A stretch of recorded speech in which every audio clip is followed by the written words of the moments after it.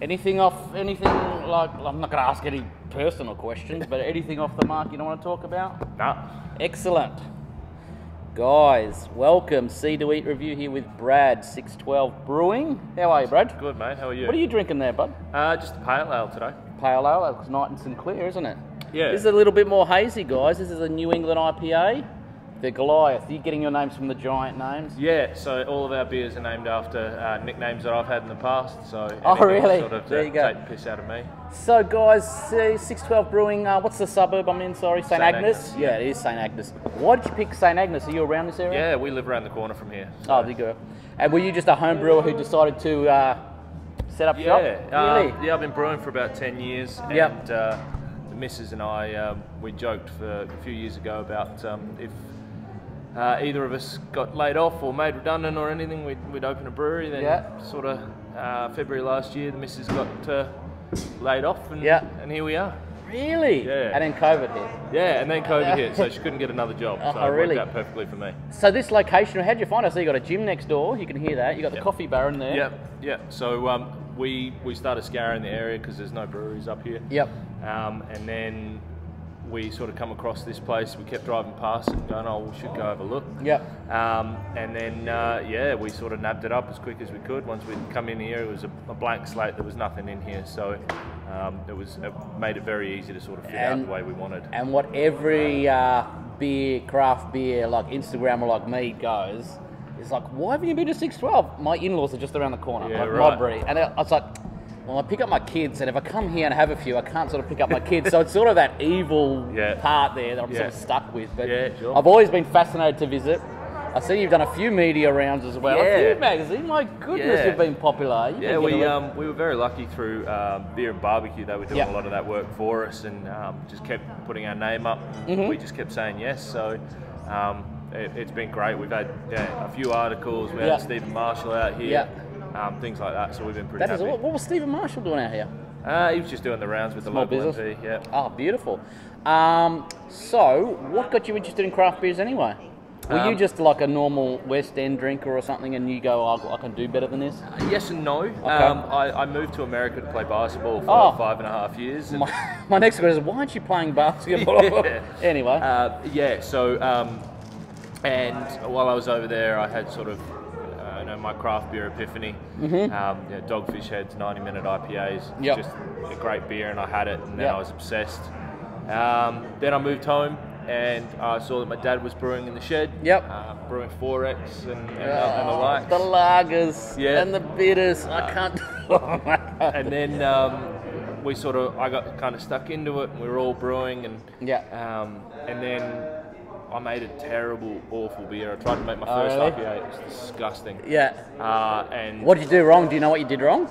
Oh, fermentation control, oxygen, you name it, I did it. So, and so I started researching it, looking into what happened and why, and then went down the rabbit hole, and 10 years later, this place emerged. There you go, and you've become a scientist, I saw, don't you? I can't believe, like, just people I know, just like they have to become scientists to do that. You have to make sure your temperatures and all your levels are right. I look at it, I go, I just drink beer. You can do the hard stuff here, you know what I mean? No, that works out well for me. Whereabouts in America were you? A bit all over the place. A bit in the South and mostly in the Midwest. I played basketball, so. And how come that finish just wasn't getting anywhere for you? I played college ball. I had an opportunity to try out for a few NBA teams and things like that, but I never. That's a nice beer story, isn't it? I could have tried out for Sixers.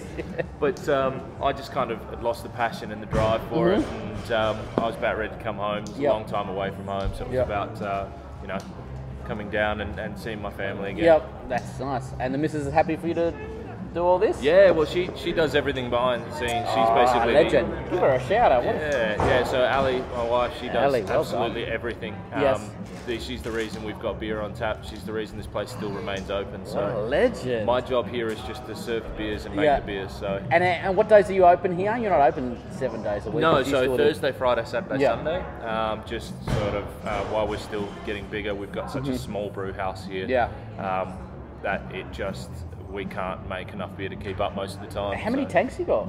So we've got 5 tanks. We've got one 500 litre tank and 4 200 litre tanks. So ridiculously small to be in this industry. Oh, but that's what I like, because I've been to Mismatch and I've toured there. I've done Prancing Pony and been there, and then I went to Pirate Life and tour around there. You're like, wow, the schedule's different. And I've seen like Tony at the Suburban Brew as well, and they're a little smaller again, and they go out to get their cans and stuff. I saw you try to do some, was it canning or bottling during COVID? We did. That didn't go so well. No, we did try canning, but we found that with homebrew equipment, it doesn't necessarily work on a commercial scale. We had lockdown happened, and then we went to canned beer. And then the Tuesday when we were starting, the power went out for 7 hours. So we that's right, I remember reading all this. My heart broke for you, bud. And then we finally got some cans out, and then the chuck on the can seam has slipped after about 400 cans. And it was going to be 3.5, 4 hours before we could get it fixed and checked, and it just wasn't making me any more comfortable. So I'd rather not put beer on the market I'm not happy with. So we went a different route. We went growlers and squealers, which is sort of what everybody else becoming does. big now, isn't it? It's really... Well, there's a few reasons, I think. As far as a cost perspective, it's a lot easier. You know, canning machines are quite expensive. Bottling machines are quite expensive. They're also reusable. Oh, that's much better for the environment. Yeah, I heard about growlers and squealers in America like yonks ago, and I was like, we don't have them here. Like, and then suddenly I'm starting to see them come out more, and it's like, okay, that's a more better way to do it, I guess. It's good, especially for those sort of once-off releases and things that we're not selling in takeaways. Well, particularly us, we're not selling anything in takeaways, but for those who are doing sort of tap room only releases, it's a good way for people to get it in their hands if they can't spend the time at the tap room. What's your favourite beer to make? What's your favourite beer to drink? My favourite beer to make is probably our stout.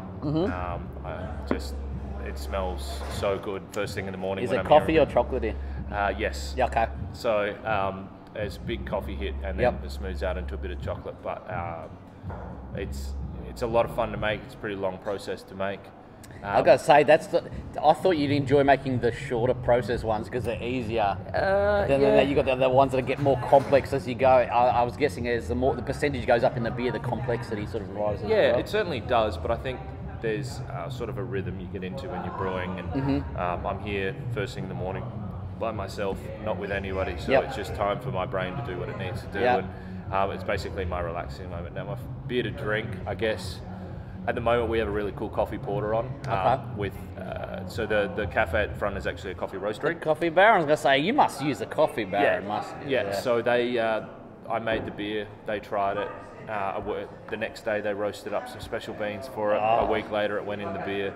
And so it's a very closed loop here, which is awesome. But it's 4%. It's super easy to drink. That is low. Yeah. That is so low. How did you get that so low? I couldn't see a stout so low there. Yeah, so it's the idea was as the weather gets warmer, is something a little bit easier to drink. But you know, we're teetering on the edge of it being warm like today, or freezing cold like the other day. So the Sunday is going to be down to 14 after today's 27. So that's what you're so you can drink it on the whole gambit because it's going to give you different bits and pieces throughout. Because I just tried the Four Hearts Brewing Stout, and that was 5.5. I went, that's really easy to drink. It's really low. You got me a 4. I was like, wow, that is fantastic. Oh, that's going to be good. Yeah. So our standard stout is 5%. The coffee porter is at 4. So we make not a huge amount of high alcohol beers here. That being said, we've got a double IPA coming out pretty soon. Okay.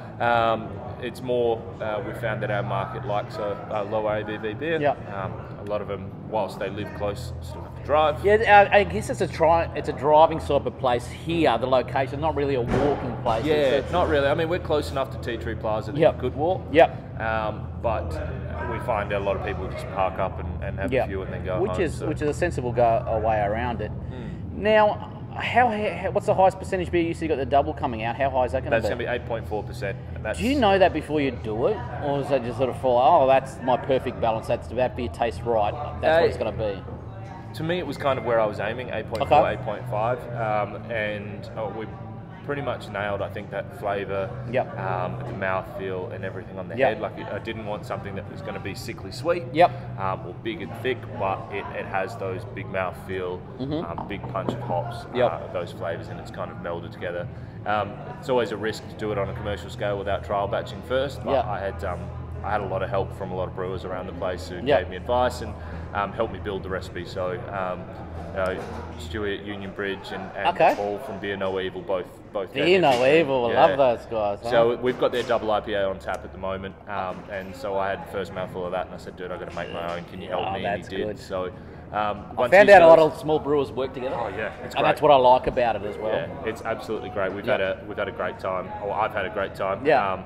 They're probably getting sick of my messages, but I'm just looking at doing this. Yeah. So who else are you carrying on tap here? Did you say you got? Just at the moment, we've got Beer No Evil. Yeah. We are adding 2 more taps to our bar. So there'll be one dedicated for cider. So we have Lenswood Cider Company. Oh yes, I know them. Yeah. So we put their cider on because we love it. Yep. And then we'll have a dedicated guest tap, which we'll cycle through. At the moment, we're mostly aiming on breweries that don't have tap rooms, particularly through COVID. It's a pretty challenging time. Yes. So sort of chasing them up and getting some of their beers on. Not only does it help us out, but it's a good chance for them to have their beers out where people are going to drink it. Were you scheduled for the Beer and Barbecue Festival when it was cancelled and you brewed up a whole stack and had a whole lot of beer? We did. It wasn't too bad, to be honest, because we're forever running out of beer here. Yep. Okay. So it was a really good opportunity to go, oh, well, maybe we have enough stock to get us through that's a couple of months. Yeah, because I caught a lot of them caught short and that broke my heart. Yeah. It broke my heart because I won tickets, but it also broke my heart because I don't care about me, but the brewers who brewed up extra, because that's where they make their money, guys. And with hearing that, it's like, dude. And I talked to Hidden Brew Tap House and they said, the amount of people offering them kegs after kegs, like, we can't sell it because they're going to be closed for 7 days. That's just one of the things that you've grown up in that industry now because all you know is COVID, don't you, really? That's it, yeah. So we opened December last year, so right after that circuit breaker lockdown. Yeah. And then, obviously that lockdown around Beer and Barbecue was our first major stall. Yeah. But I think breweries in South Australia are resilient. Good drinkers in South Australia are happy to get around them. Yes. I mean the Seedoeatreview Beer and Barbecue that Blackwood Brewhouse and Beer No Evil did. That, from what I heard, got a great response. And there was a lot of people out there, so it's been really good. And then takeaways, again, people having deliveries through lockdown and just buying cans from bottle shops or direct from the brewers is helping them out. It's always nice. That's why I like doing direct from the brewers because I don't like to cut out the middleman. You know what I mean? Even when I go restauranting, my mom goes, I want to get Uber Eats. I'm like, no, I'm going to go there and pick it up because it's a little thing, but man, it makes me feel so much better. No, I totally get it. So here's a little point of contention. I was down the rabbit hole of the Stone and Wood being sold off to Lion Nathan last night. I can see where the passion is there from a craft beer drinker. I want to support South Australia. I want to support South Australian beers. But dude, if I'm offered $10 million you're not going to turn it down. It's funny. So when things like that happen, people come in here and they come to me and they're like, "This is an outrage. How could they?" And I've said from the beginning, I was like, everybody has a number. Right? I love what I do. I would love to say that I will never be in a position to do that. However, if someone walks in with bag loads of cash, you've got to at least think about it, right? And that's why I should give the people some context. So Lion Nathan just bought Fixation, they bought Two Birds, they bought Stone and Wood.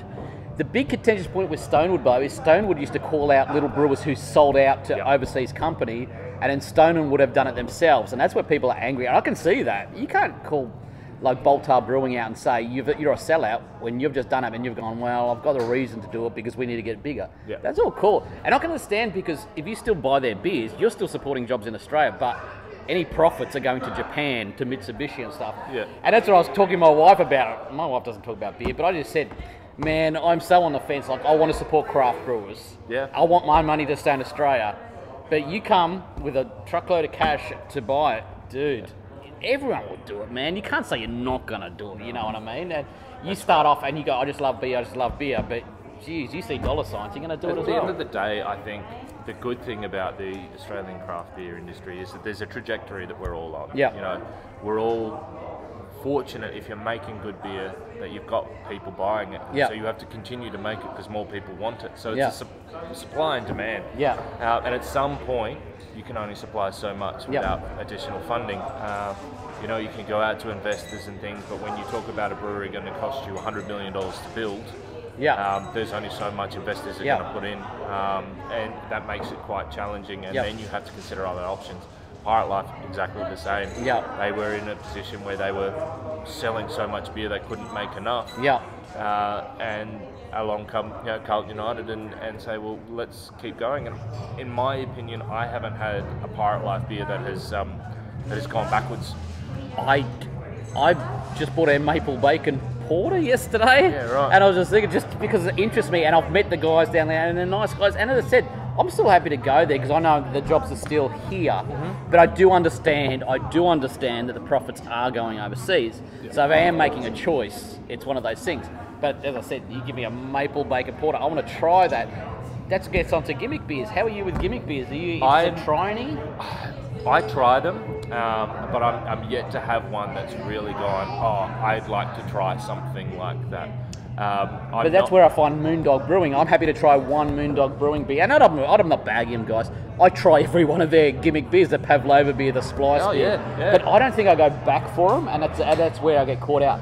With the Boozy Fruit from Big Shed, with the Bling from Bridge Road Brewers, I've gone back for that because that I can sit on all day. And I think there's a market for it. I mean, Garage Project out of New Zealand. Built a business around limited release once-offs. Gimmick beers, I've got a mate of mine who's got a shed full of shelves that he just buys every Garage Project beer. Yep, loves it.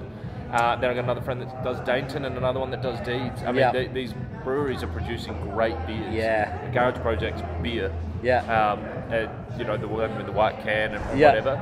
Beautiful beer. And they make that consistently, and they make it consistently well. They also make some weird stuff that I've had and gone, never again. Not again. But I think that's where I find with Urbanaut as well. Urbanaut with that little giant can, the two. My parents don't drink. My parents don't pick up beer.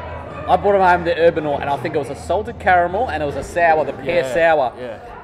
And their minds exploded that I had two separate beers. They tried it separately, they tried it together. I was like, I don't got my parents drinking beer because it's like a fun little thing to do. And that's what you want to have fun drinking beer. You don't want to be all surly about it as well. I just drink this, but it is fun. But I wouldn't go back to it again. You know what I mean? So, I think I had that exact one. I went, this is a really cool novelty. I'd never do it again. But and look, there's nothing to it. I find that for our business, I'm creative enough to be able to make different styles of beer. I'm not creative enough to go out and do a once-off, some weird and wonderful thing. Doesn't mean that I never will. It doesn't mean that as we hire more people, as we have more people come through who ask for those sorts of things, could be worth trying. Just at this point, it's just not my I still see you at the first step. So you're making a name for yourself, getting your name out there, and just producing good beer that people want to come back for. Have you entered any of your beers into any of the competitions? I did the Beer and Cider Awards. Yes, how'd that go? I entered it in cans. And was such a poor idea. I feel like our beers definitely didn't do well because of the packaging from my perspective. And it was a really good eye-opener it's the first beers I've ever entered in any competition, homebrew or otherwise. But we got a lot of great feedback. We got a lot of information that I've been able to use and make the beers better. So I entered the Stout, our Lanky Stout, and our Lurch West Coast IPA. And both did well in their categories. Didn't win any medals. But we did beat out a few breweries that I was a bit excited about. We beat Pirate Life with our West Coast, and we actually beat Little Bangs, their Foreign Extra Stout as well. But that's all you want to learn, because I suppose it's hard because once you get into canning, you've got to get design right as well. And so if I go to a brewery, I'm shopping with my eyes there for the design. So it's as I said, it's all. I still see you at the base. No offense, from a home brewer, and you're the next step up. And then you're going to learn and go, okay, as with your canning problem, over the COVID lockdown, I went, okay, this is a big stuffer, but at least you've learned from it. You know now what you can do. So we released 400 cans. We sold them in 3 days. We got some really great feedback from a lot of our cans, but I wasn't comfortable, and I think the biggest thing in a brewery is being aware and going, okay, I'm not comfortable with what's just happened, so we'll hold off until we can do it right. And that's the same as the awards. I didn't want to enter awards until I had people who the feedback I was getting I knew I could trust. I knew it wasn't going to be anything but constructive. and since then we've gone leaps and bounds. We're in the process of, we've actually just purchased a new brew house. So we're upgrading from our 250 litre brew house to a 500. Gee, that's nice. Which will mean we'll be able to make enough beer to actually get into all the markets that are asking for it. So there's a mobile canning brew opening up here this month actually. Okay.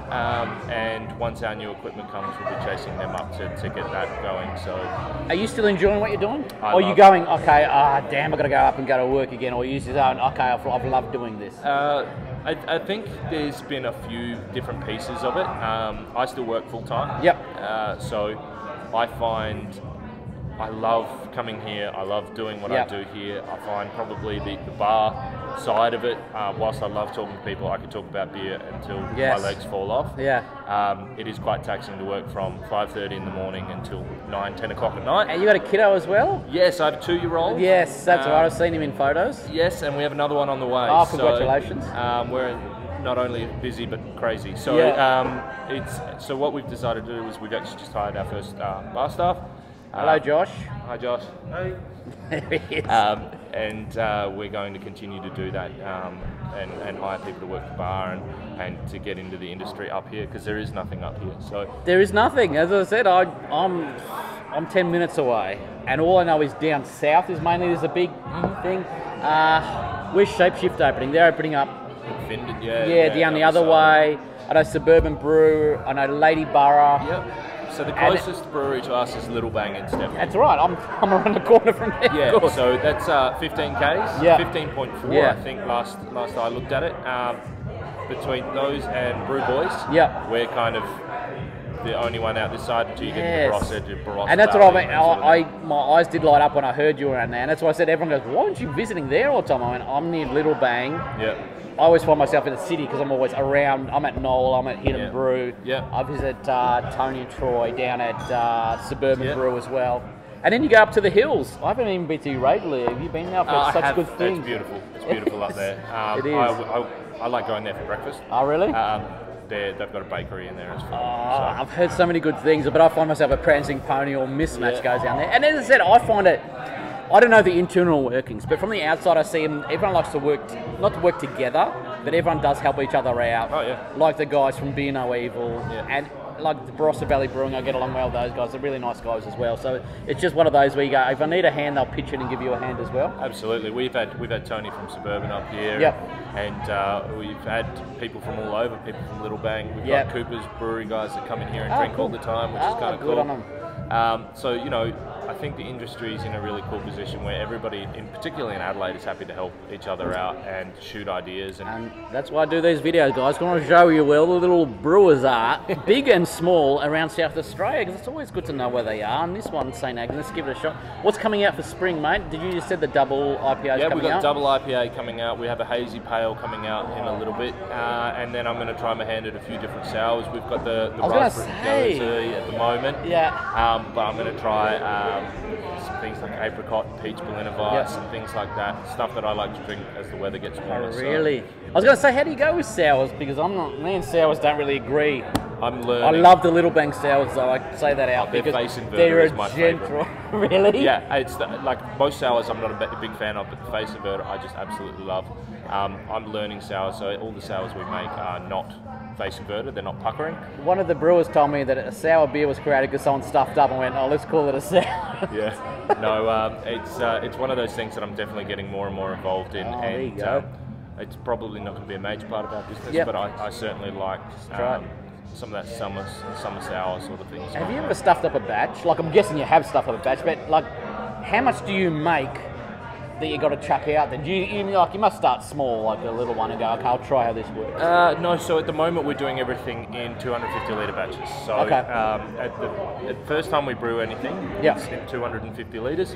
And we live and die by that. Now, as far as volume-wise, it's low compared to a lot of brewers, particularly even on pilot batches. I mean, for us, the risk is worth the reward. Can you salvage a bad batch? No. No, okay. What? I ask this to every brewer because some reckon you can, You can turn it into something. So some reckon you can't. Technically, we had a really good opportunity from one of the brewers of Fox Hat. Yep. Come down here. He lives around the corner. Comes in here and drinks, and I usually chew his ear off. Yep. We had a batch of amber ale that I was making, not the one that we've got on tap at the moment, but I made it and something went wrong. It was really tannic and bitter, and it just didn't work out the way I wanted it. Then the guys at the coffee shop, they said, let's throw some coffee at it. Let's see if that fixes it. They threw some coffee at me. We threw it in there, and now it just tasted like tannic, bitter coffee, so no better. And he come in, and we were just talking, and I said, I've got this batch that we're about to tip down the drain. Super disappointed. It was my first batch going away. And I was just bummed, and he said, let me have a taste of it. No worries. Went and got him a sample out of the fermenter.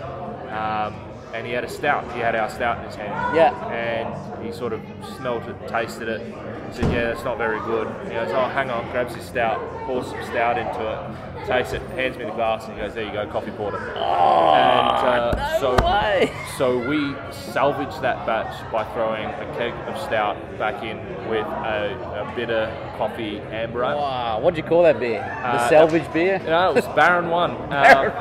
So we sold 4 kegs of that in 2 weeks. Jesus. It was one of our most popular beers, one of our shortest releases. And that's why we brought out the Baron, the coffee porter again. This one I made on purpose. I'm really happy with it, but we have had a batch here that we've had to tip and pour down the drain, which is really sad. But that's what I mean. Everything costs money to you. You know what I mean? Like you have a bad batch, it's going to cost you. And in reality, a bad batch of beer down the drain costs you a lot less than serving it to people. Shit, because they go, I'm not going to come back. That feels great. I can understand that. It's a very quick way to lose staff, to lose patrons, and a very quick way when you're so young and in this as we are. Very quick way to people just to dismiss you. I love that story. That is a good. It's a good beer creation story. Shout out to Dylan for helping me out. I reckon that was fantastic. Where do you stand on seltzers? We're about to brew our first one in a small batch. Really? I was going to say, don't bring this American gimmick over here, but no, like Wolf of the Willow started, and a couple of others started. Everyone enjoy your beer. To me, it's one of those weird drinks. I've never actually had one. But we're going to brew 20 litres of it, and I'm going to try it. And if I can, my rules. How do you know what it's going to taste like then? Yeah, we're just going to wing it. Okay. That's kind of what we do. And so. That's how I do this Instagram thing, guys. just wing it. But I figure a good litmus test is would you buy it and would you buy another? So we'll sit down and we'll try it. And we'll do a few different things. And would we buy it? Yeah, sure. Would we buy another? Then it's worth putting on tap. Who's the market for them anyway? This is me just generally not knowing who the market is. Okay. I have no idea. Okay. We've had people from all kind of walks of life coming and asking if we do have a seltzer. It's not really up here.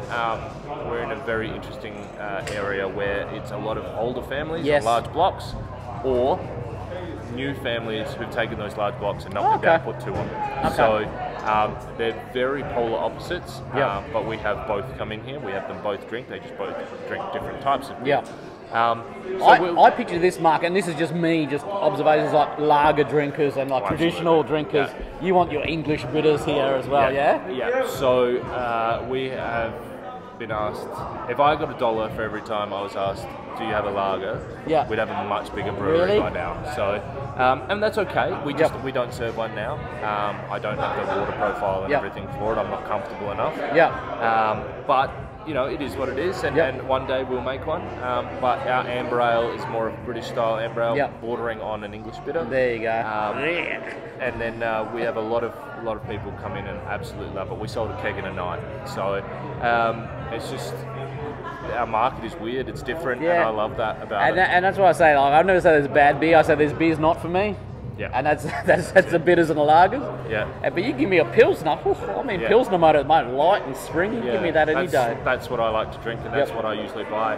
Back to actually Stonewood, their Pacific Ale is my go-to when I purchase beer. Delightful. So, not that I buy beer much anymore. But. There you go, you wouldn't have to. Alright, I'm nearly at the 30-minute mark, I'm going to cut this interview into 2. Thank you. I could talk about you beer all day. Thank you very much, Brad. Cheers, buddy. Cheers, guys. I'll chuck this up soon. Thanks, man. That was fascinating. Yeah, no, it was great. Cheers.